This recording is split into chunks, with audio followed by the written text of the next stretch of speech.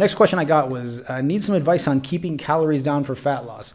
And that's a good one. So the way that I had I answered this on my story initially was first of all, prioritize protein. I mean, that's the first thing you should do is, you should make sure that, you should figure out your macros. And I always say lead with protein, because that's kind of the key player in fat loss.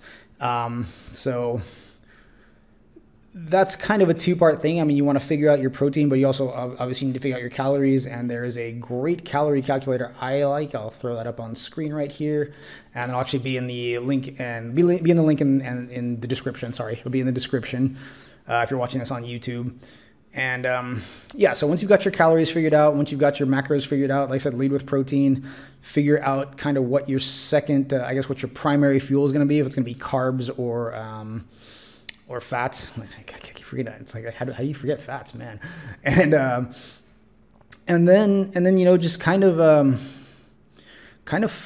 find foods that you like eating. I mean, I said find proteins you like, but you're gonna want to find foods all across the spectrum. You're gonna want to find proteins you like. You're gonna want to find carb sources you like. You're gonna want to find fat sources you like.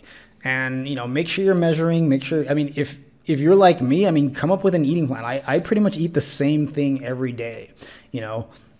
So that makes it really easy for me. I just have a spreadsheet that has all my foods in. I mean, I made my own kind of calorie tracker in Excel or Google Sheets, I guess. I don't use Excel.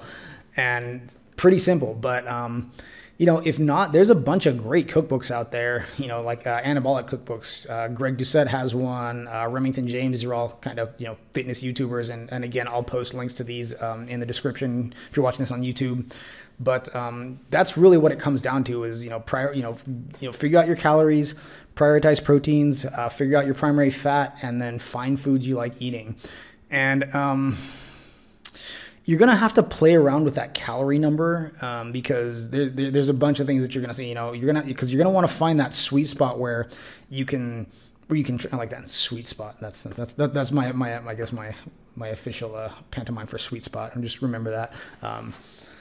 But yeah, you're going to want to find that sweet spot where you can train, but you're also losing, but you're also not feeling like garbage. I mean, it's, because let's be honest, it's really easy to just crash your calories and then just kind of grind through your workouts. I mean, I've done it, trust me, and especially depending on what kind of supplements you're taking. But, that's not sustainable.